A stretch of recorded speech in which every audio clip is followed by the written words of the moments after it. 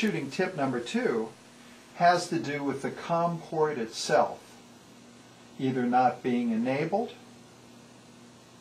or simply being a port that doesn't want to communicate with the real-world certifier, necessitating you to change the COM port number that it's on.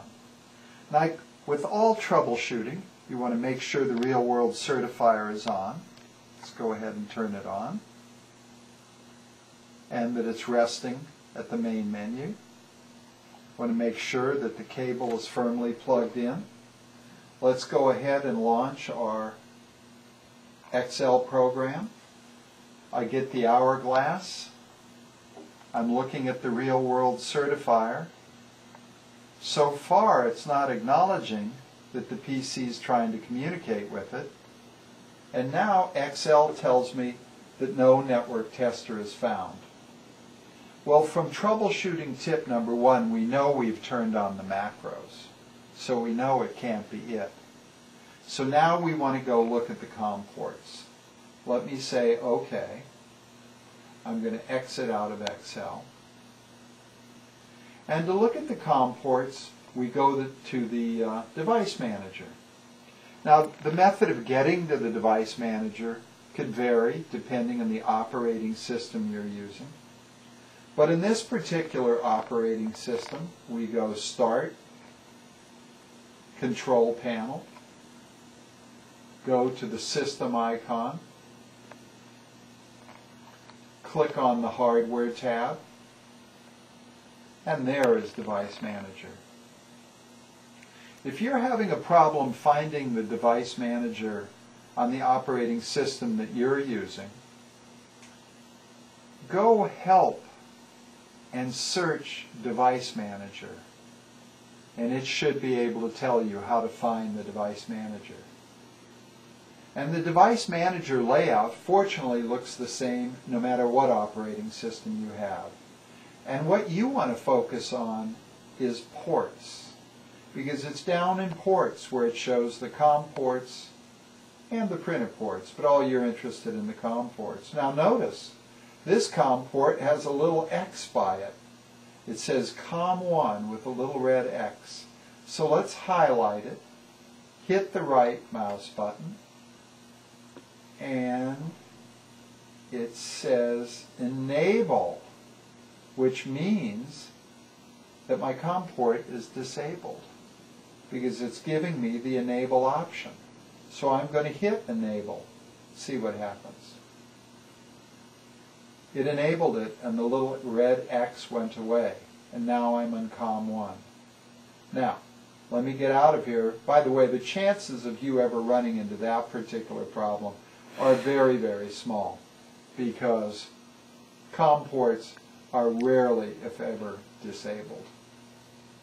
Let's go ahead now, and let's make sure the real-world certifier is sitting at its main menu. It is.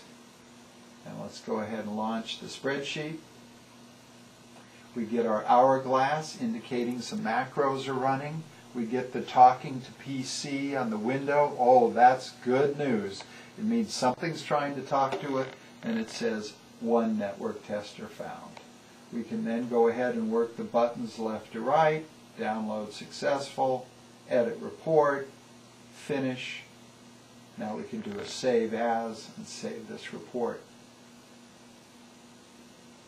Now, along the same lines, if you're having problems and you go and use the Device Manager and you find that the port's enabled, what you want to do is try another COM port. Now, I'm going to shut off the real-world certifier and then turn it back on to clear the talking to PC and set it back down. I'm going to go back to the Device Manager to illustrate how to change a COM port. I go to Control Panel, I go to System, I go to the Hardware tab, I go to Device Manager, I go down to Ports. Now, remember I said you'd rarely find it disabled, but you might have to change the COM port to get the real-world certifier to communicate with your PC.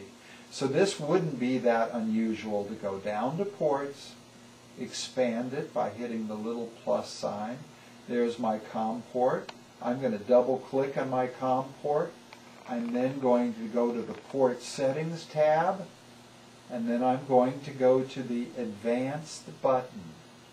And the Advanced button tells me what COM port I'm on.